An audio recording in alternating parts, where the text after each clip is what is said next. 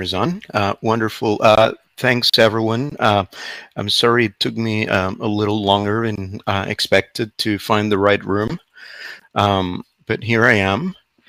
I'm glad everybody's here, considering that the Oscars begin in about an hour.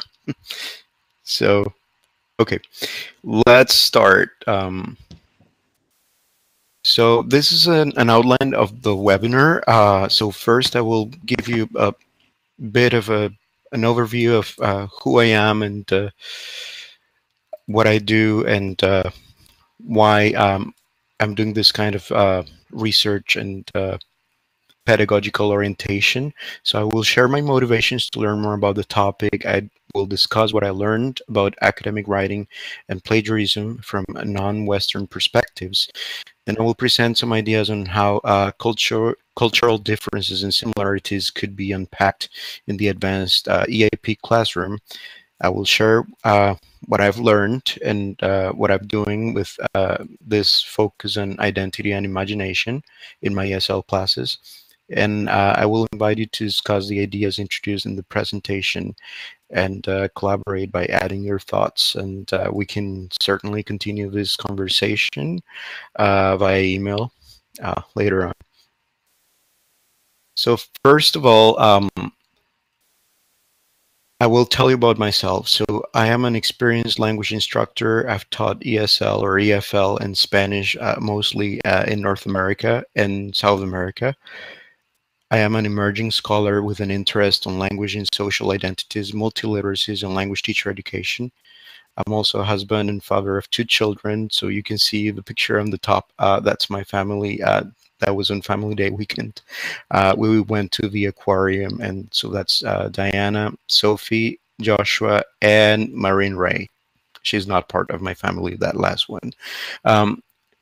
I'm also passionate about photography, and pictures that you see in the presentation are my own photographs. And I included that one about the train tracks that show that long way to go, because by no means what I'm sharing today is or represents in any way the end of this journey. I am figuring things out along the way, so that's why I invite everyone to share their ideas. Thank you for the comment, Jen. She says that the train analogy is so Canadian. Okay, so I am currently teaching language and identity at Ryerson University, which really links into my doctoral research, which was on how future language teachers develop their professional teacher identities in FSL, English as a second language or as a foreign language in 3 different contexts, Canada, Chile, and Colombia. And the other class that I'm teaching right now is an advanced English for academic purposes, reading and writing at Sheridan. So there it is, Marine Ray again. So I brought this picture up because when I was thinking about plagiarism, I looked up the definition, and I was thinking about how much I knew with regard to this situation, and also what my approach has been as a teacher.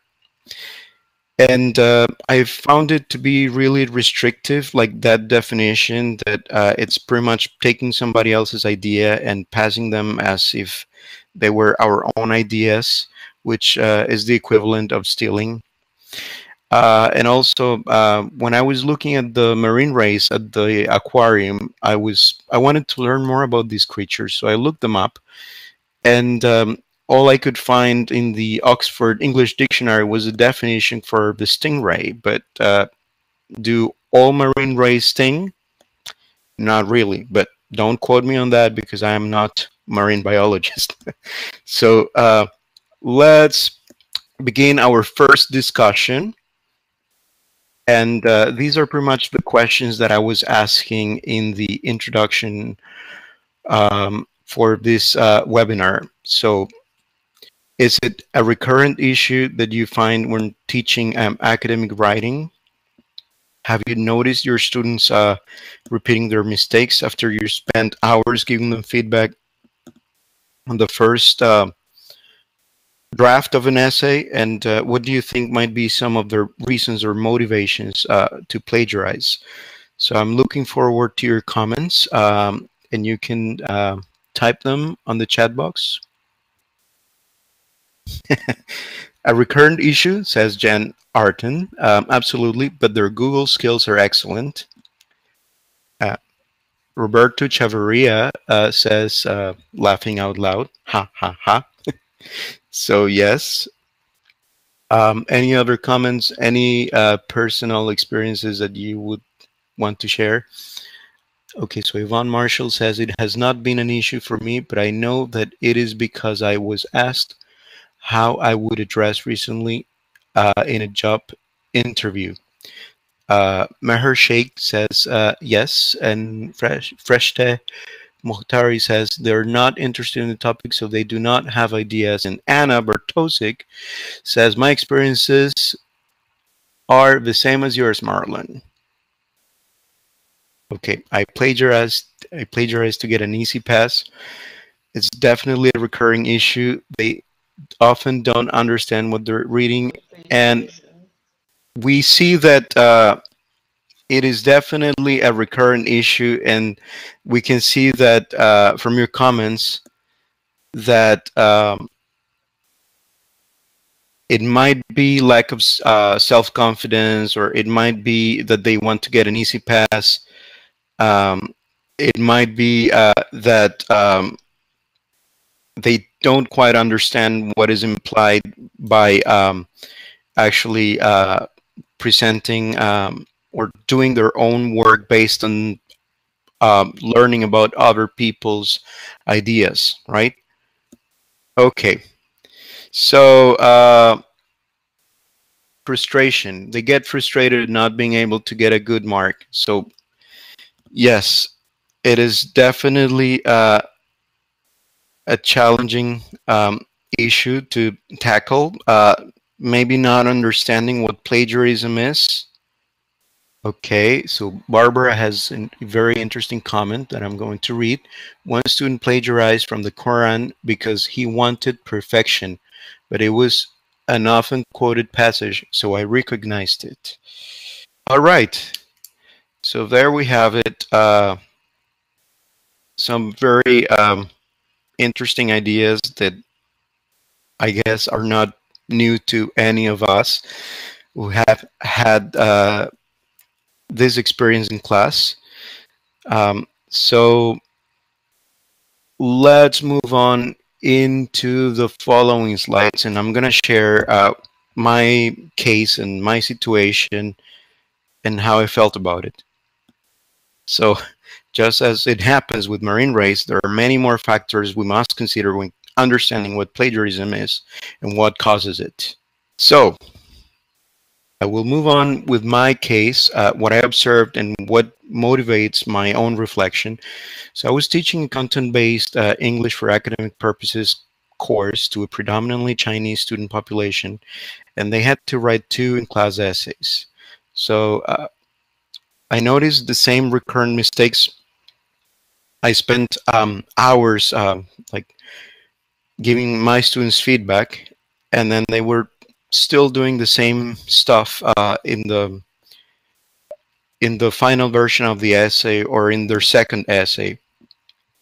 A notable example of this was an abundant presence of fragments taken from other texts without doing a proper APA-style in-text citation or reference.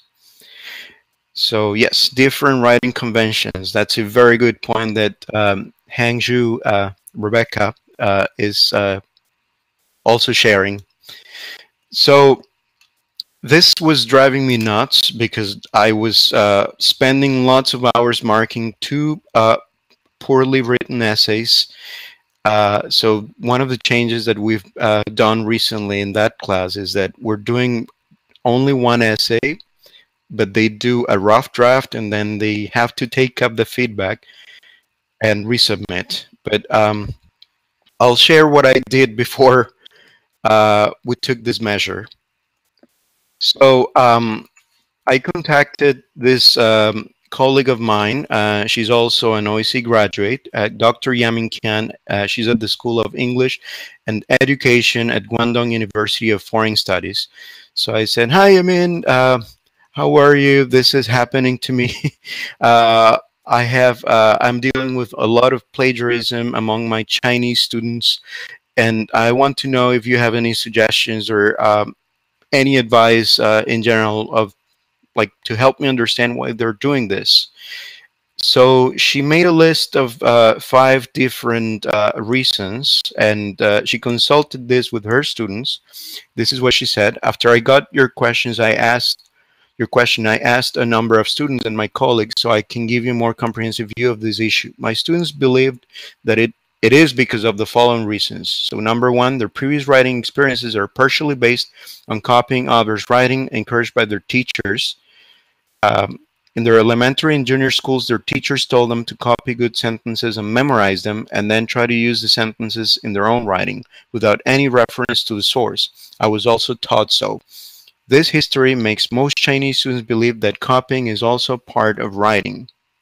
So then number five in her list was paraphrase. They know they should paraphrase, but they do not know to what extent it is paraphrasing.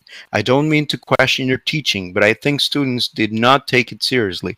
They may learn the skills from your teaching without enough awareness. They may not realize that if they do not use this skill effectively, they can lose their certificate or degree. And last, she says, my students want me to tell you that most Chinese students, including them, do not plagiarize because they know it is a serious issue. I teach them academic writing. Usually students who plagiarize are not good students in China, their words. So you may need to be stricter and more patient to them. So, how can you be more strict and more patient? That was a good question to ask, right? Being stricter and more patient. So let's share some of those thoughts. So this is our discussion number 2. So we have these 3 excerpts from my conversation with Yamin Qian about plagiarism. She says this history makes most Chinese students believe that copying is also part of writing. And they may learn the skills from your teaching without enough awareness. And again, so you may be stricter and more patient to them. So how can you reconcile that? What could you do in your own teaching situation to consider Yamin's advice? Any thoughts? The history of this might be new to some of us, and the consequences of plagiarizing, yes, that's something I think that we most often do, right? Teaching different ways of saying the same thing. So I guess maybe paraphrasing, right? Like working on further developing our students' skills to paraphrase is what we most often do.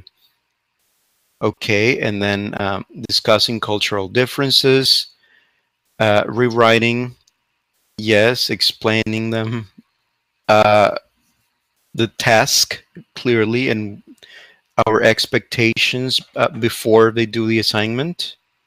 Okay, so good. So Aaron is saying, I agree with Constance.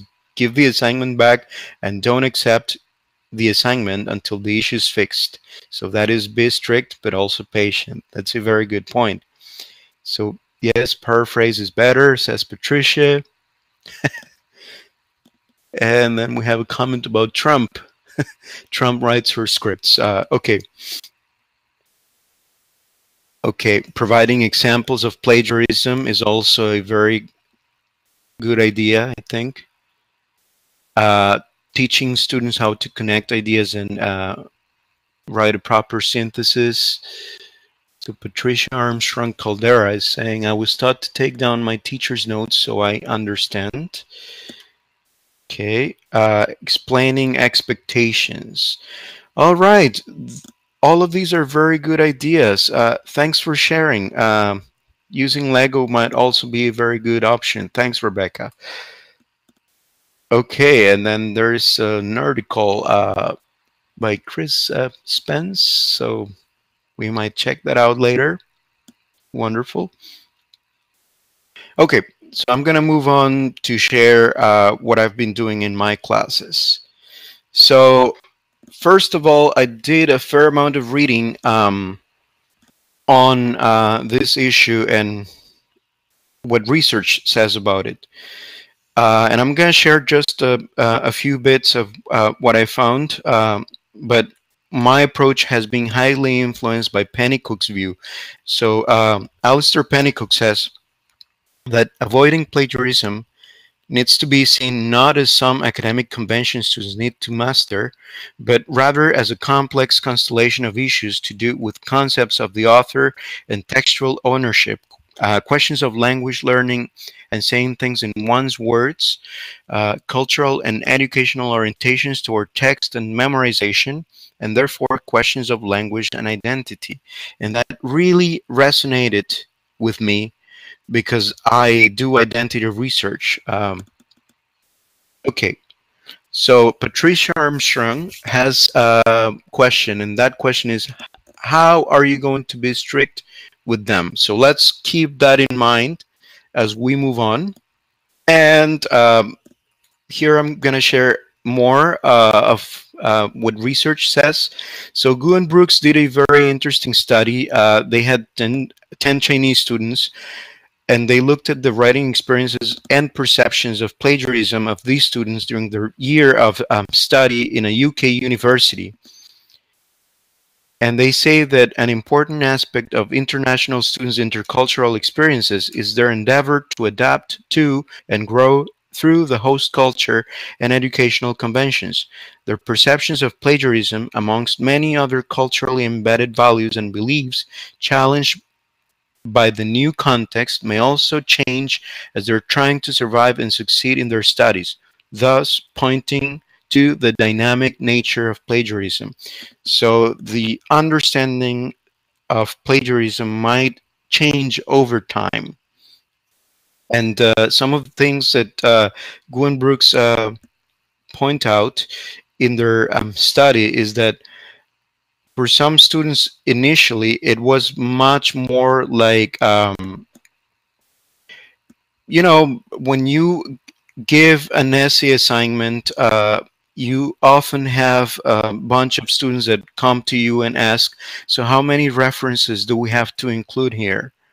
So what they noticed is that this idea of the references seemed to be like just part of the mechanics of writing the essay to some of the participants, because the important thing was the creative process, like writing the thing, like I will just add those references at the end. But what these students started developing was this idea that the essay and the topic they were writing about, all this knowledge is constructed on prior knowledge, and that they have to read other people's work and build on that in order to provide an informed view of the topic that they're discussing. So, on that note, this is discussion number 3. And I see that the conversation is very active in the chat room. So the questions are, what do you think about these research findings, and consider possible ways in which you can implement what these researchers suggest in your own classrooms? So we have role playing as one suggestion. So discussing the impact of having someone else putting their name on your original work. So that is a very interesting idea. And I guess that reinforces that idea that in the end, if you don't properly acknowledge your sources, then you're stealing somebody else's idea, right? But so what else can you do in your own teaching situations? Okay, so yes, that point by Juliana about using technology to avoid plagiarism. Um, so that is a very important point, because these days, in most institutions, we have access to, at least in colleges and universities, we have Turnitin, right? So we can use that tool and we can activate uh, the little box to have students see like the percentage to which their work resembles somebody else's work, right? And it gives you like, I was just checking this morning some of my students' essays, and one of them said like 60% similar to other people's work. So that is when you see things are a bit problematic, right? So sufficient examples on paraphrasing. So Roberto says, sitting with students who have issues with plagiarism and have them see me writing, they can see the way I develop the idea. Okay, that's a, using Google. You know, before Turnitin, I used to tell my students, if you could find that piece on Google, guess what? I can find it too, right? Okay, so Barbara says trying to survive often can mean a temptation to overborrow because they're young and adapting to so much at once. So that is a very good point, right? Um, One of the things that Gu and Brooks found out in their study was that actually to some of these students, copying like directly was part of the writing process. They were just learning the vocabulary and how to do a proper paraphrase. Remember it, when we talk about paraphrasing, we say change the words and change the structure. So it is not like a linear process. It's much more of a longer process. And what Pennycook says is that it has to do with the development of an identity, right? Like changing the way I am and I understand plagiarism. Okay, so what is a good percentage, says Bobby. That's a good point. I guess we always have to like Turnitin will just point these things out.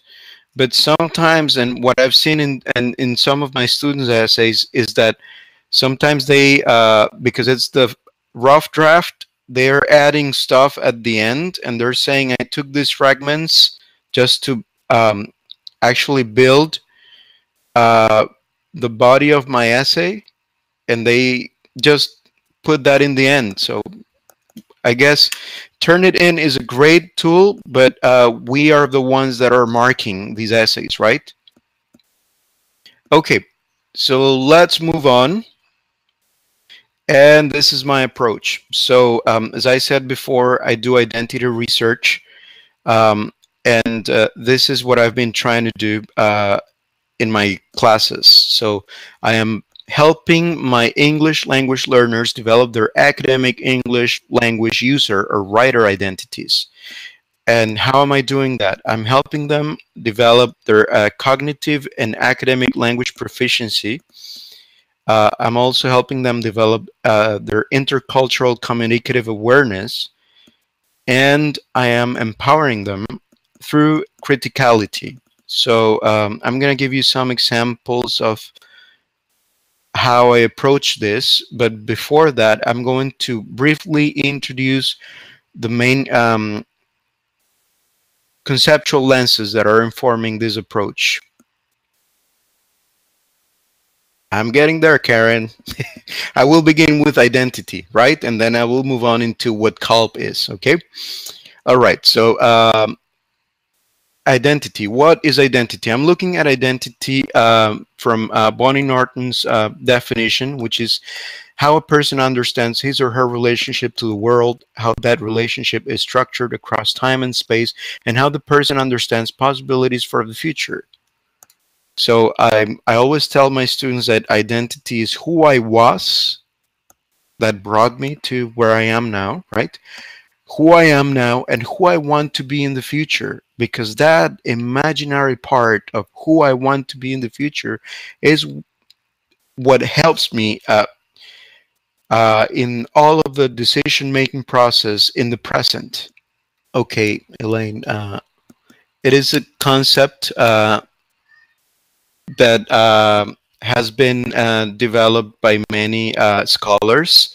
So identity in this view is seen from a post-structural lens, and identity is seen as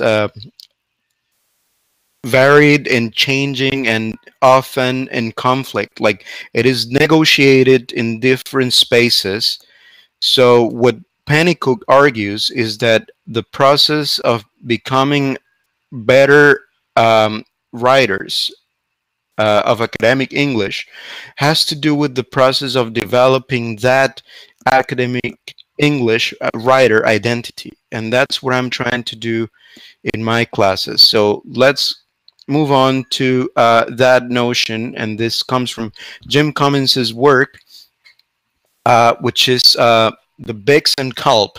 So some of the earliest work by Dr. Jim Cummins was done here in Toronto, and he was looking at students that were relatively recent immigrants and why they had been referred to psychological assessment and why they were considered like to have some sort of impediment or some learning difficulties.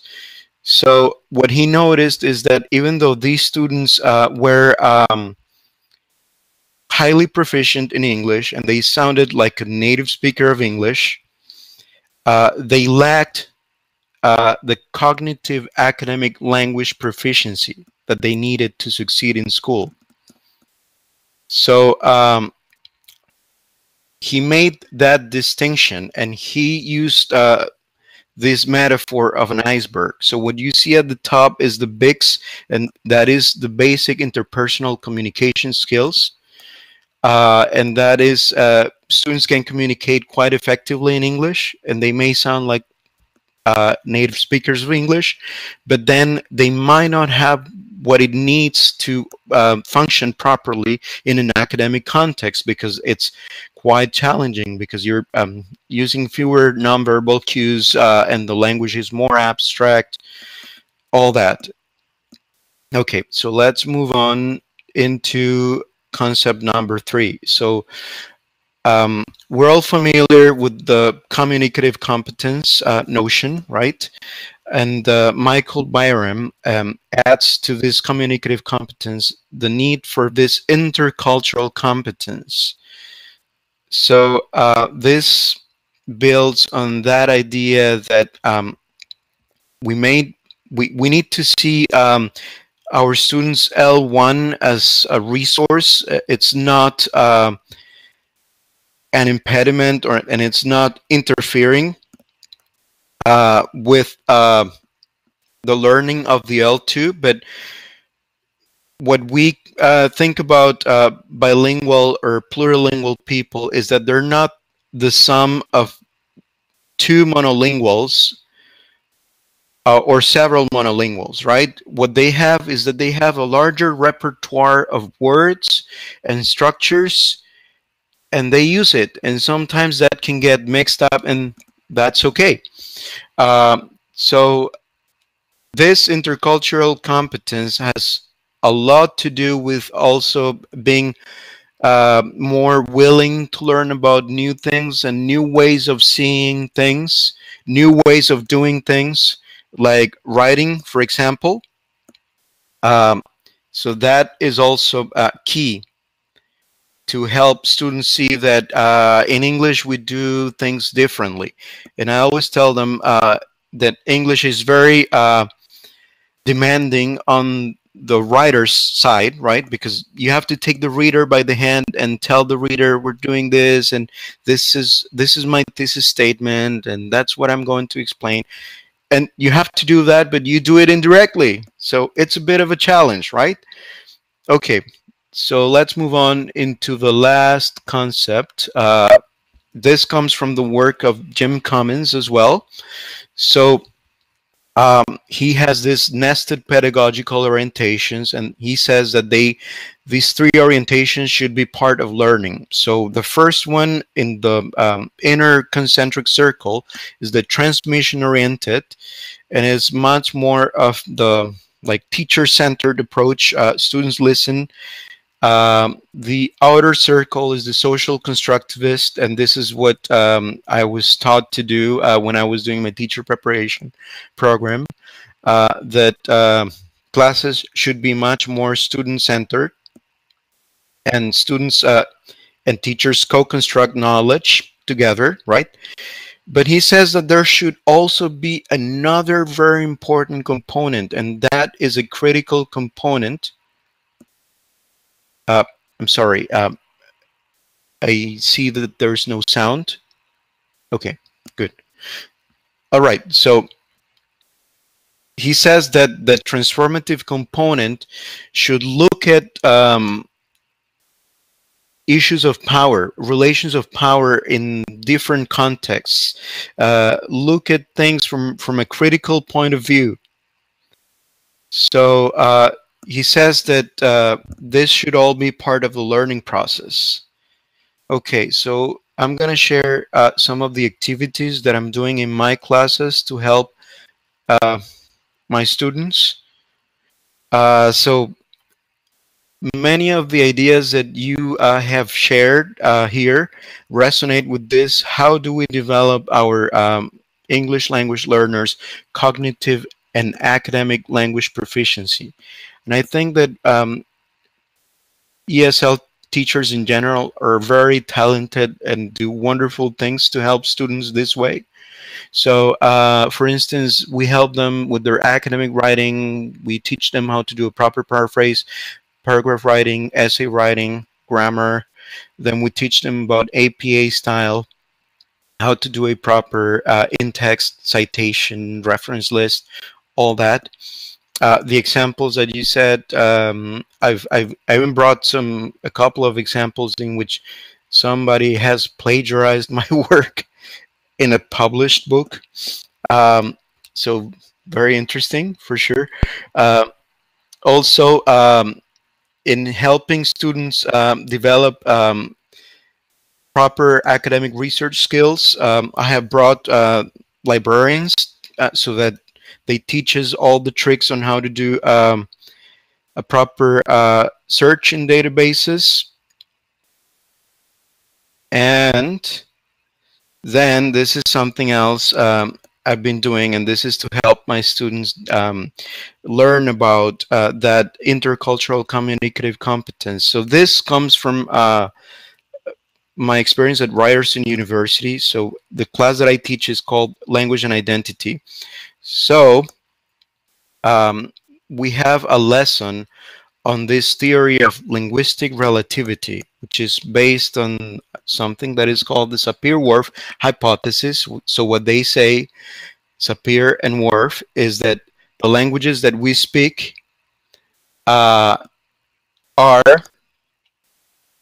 they influence the way we perceive the world, and they influence the way we act. So this was a chapter of the book that my colleagues were not very happy about teaching. They didn't like it much. They thought it was too difficult, and I was precisely thinking the opposite. I thought it's so cool. We need to do this and that. So I brought a reading by Lara Boroditsky, a very simple reading. And she does she provides these examples, and one of them is how the Tayori people in Australia. They speak Cook Tayori, and this is a language that does not rely as much on prepositions as we do to locate things. They use cardinal points. So they have to say, for example, the glass is north, but the actual north is not with regard to me, right? So they really need to know where they are. So that's one of the things that I had my students do. We did this reading that provides different examples of how the languages we speak have an impact on the way we perceive the world. And teaching at Ryerson, you know that in Toronto, the lake is south, right? Then I had my students stand up, close their eyes, and I said, with your eyes closed, point north. And that's what they did. So then I said, open your eyes and look around, leave your hands where they are, pointing to the ceiling, yes. uh, and it made it very evident that in the languages that we had in this very diverse class, we had Russian, we had Arabic, we had French, we had Spanish.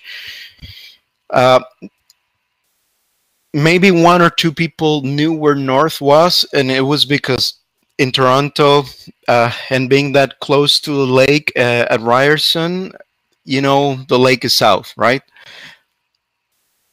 Another thing that we did is that I gave them these pictures, and I had them like some of this work they did in groups.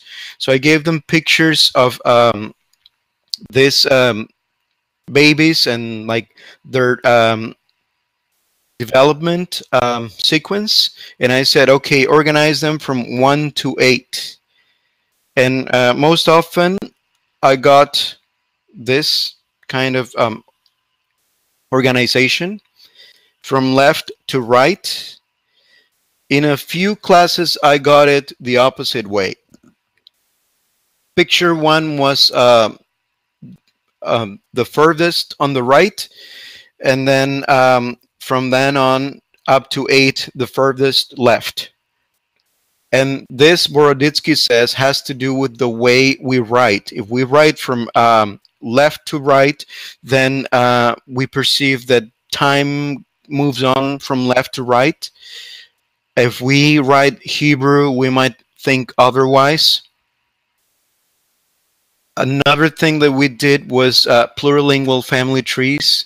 And they did these beautiful trees. I gave them just the silhouette, and I said, okay, so can you please include all of the words that you have for family members in the different languages that you speak? And then we had a conversation. Like each group was reporting back, and we would make connections to the reading. And then they said, okay, maybe the word uncle. Okay, tell me what you have for uncle in those different languages. And then they would be like, oh, Chinese. Oh my God.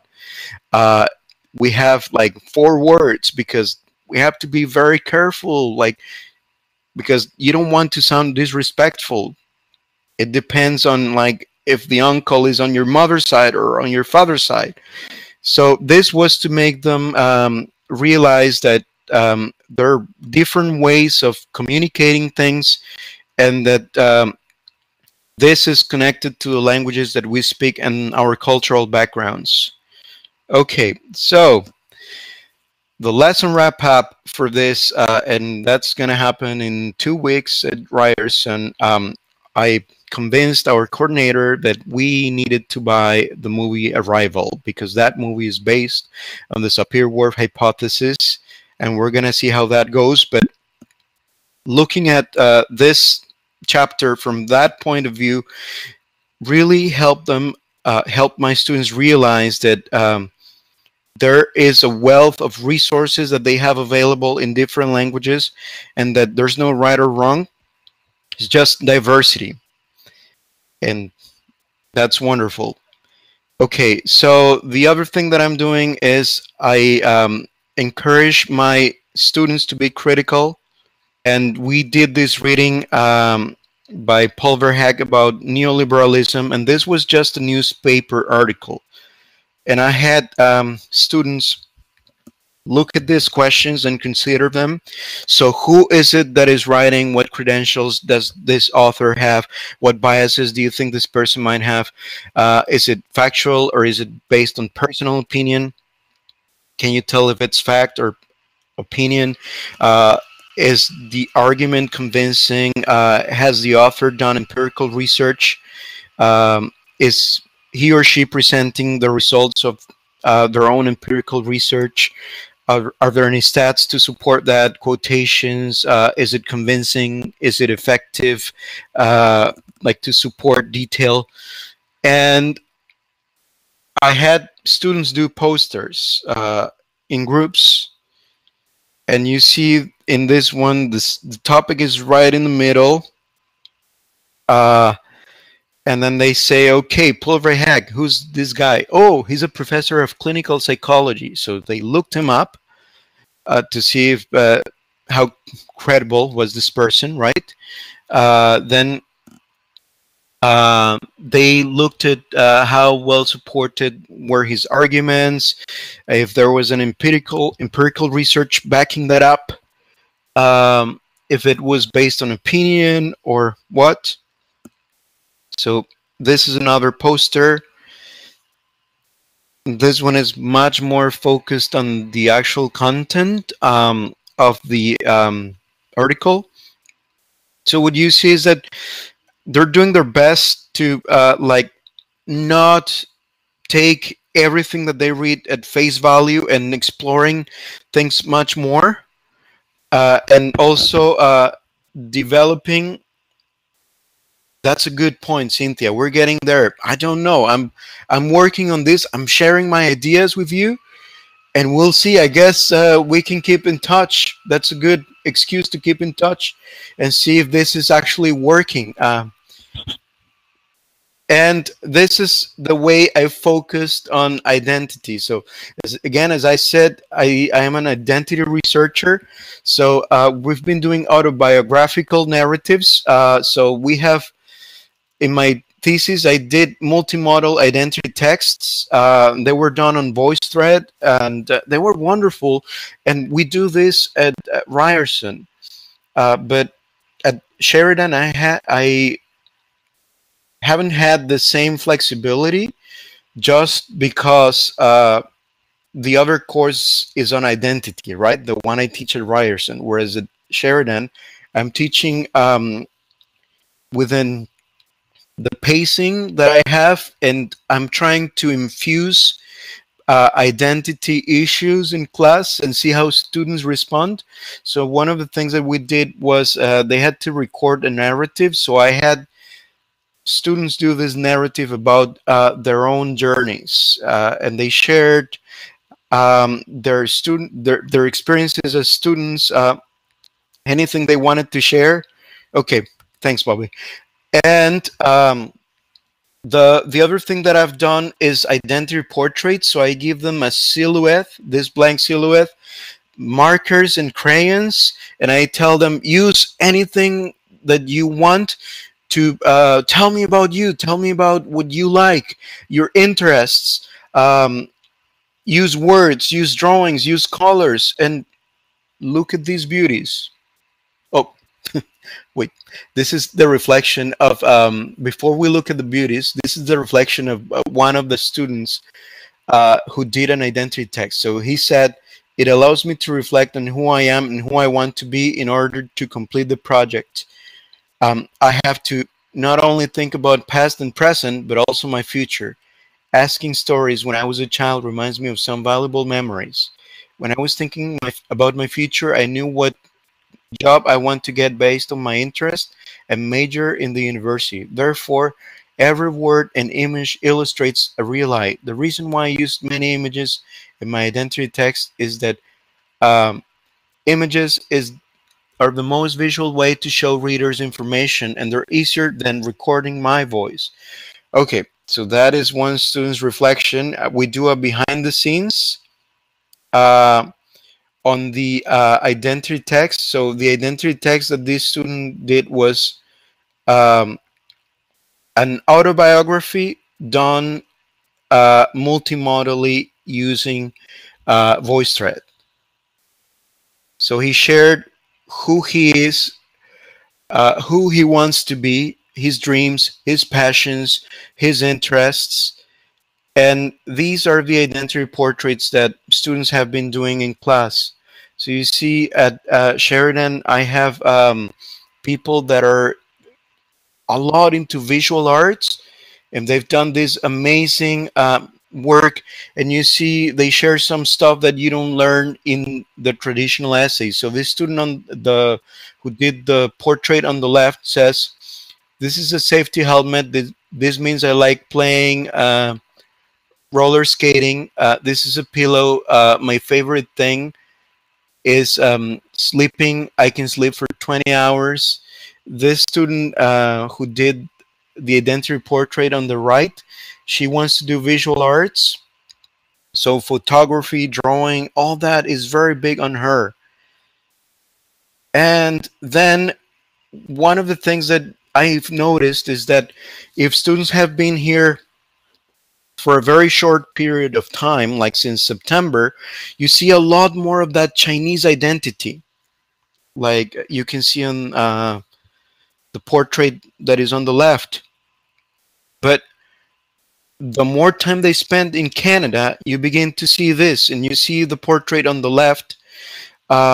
You see that dual identity. So there's the red side, and this student says, in China, I had more negative induced emotions. I was mad, I was rude. In Canada, I have more positive emotions. I'm calm, I am optimistic. So you see there's change, and that is that identity that is changing. That I think what I'm trying to argue here is that there's that possibility of developing that English user, English academic, English writer identity. And it should be part of this identitary journey that students are going through. Okay, and you can see one more example here on the right. You see plurilingualism, right? Cantonese, English. There's also Mandarin. So definitely lots of interesting things to talk about. Students did this, and then they shared in their groups, and they were asking each other questions. It was a very lovely discussion.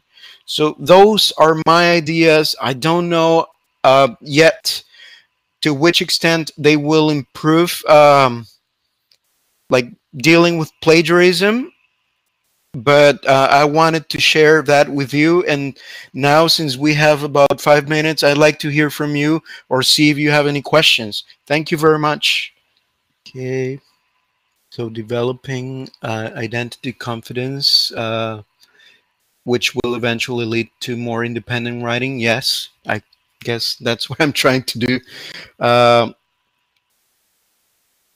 Marlon, Jen wanted to know if there would be material, if you had any resource material available regarding plagiarism. Okay, you know what I can do is I can maybe create a folder with some resources, like some articles. Pennycook is one of the big names that has looked at plagiarism in the past decade. And Barb wanted to know if Link lacks, if you can use Link and CALP. Yes, absolutely. I guess Link has these factors that make it challenging, like the continuous intake and all that. But there's definitely room for teaching cognitive and academic language skills to Link learners, for sure. So I truly invite everybody to share their ideas and send me an email anytime. so that we can continue this conversation. As I said before, I'm sharing my ideas with you. I mean, if you are here on a Sunday night before the Oscars, you're wonderful educators and you're truly interested in this. So I feel very thankful to all of you. Well, thank you, Dr. Valencia, on behalf of TESOL Ontario and the webinar team for their great presentation. Thank you, Bobby, for all of your wonderful help. Okay. And I'd like to remind everyone, don't forget the survey. Please fill it out and return it so we can continue to make these the best ever. And if you should have your PD certificates within a week. Please make sure you sign up for the next webinar on March 21st, Literacy Assessment Results, Understanding the L Factor, and March 25th, Teaching Intercultural Awareness and Communication. Thank you all for attending and enjoy the Oscars. Thanks. Good night, everyone. You can log out on the top right.